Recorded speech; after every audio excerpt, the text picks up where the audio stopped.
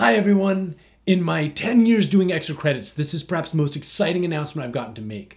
I put together a book in the hopes that with your help, we might be able to revive one of the greatest fantasy authors of all time, Lord Dunsany. Dunsany was a huge influence on authors from H.P. Lovecraft to Tolkien to Ursula K. Le Guin. He basically invented modern fantasy and mythos. But to me, he's the writer that reminds me not to give up, even when things look hopeless. And he deserves better than he got. When I was prepping to do the extra sci-fi on Lord Dunsany, I hopped on Amazon and all I found were badly formatted books or literal photocopies repackaged and sold as new editions. And then I saw there were annotated editions, and I got really excited because I love learning more about my favorite books. Unfortunately, those annotated editions either had no annotations at all, or simply copied and pasted Lord Dunsany's Wikipedia page, slapped it on the front, and called it annotated.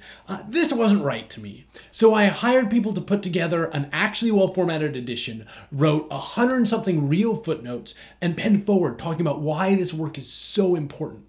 I'm hoping that with your help, we can bring Dunsany back to the public consciousness the same way people brought back Lovecraft. The ebook is 99 cents to help cover the costly editing. The physical book is $10. Oh, and I want to stress, Lord Dunsany is in the public domain. So if you can't afford this, you can absolutely get the original text for free. You do not have to pay to read Lord Dunsany. This is just for the annotations and to help cover our costs. And hey, if it does well, we'll try and give the same treatment to some of the other forgotten classics of science fiction or fantasy.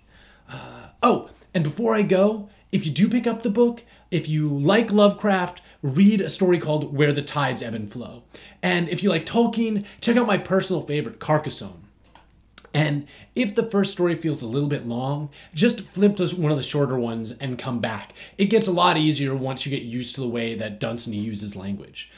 So yeah, thank you all. It would be amazing if years from now, when everyone knows Lord Dunsany, we could look back and say, hey, we did that.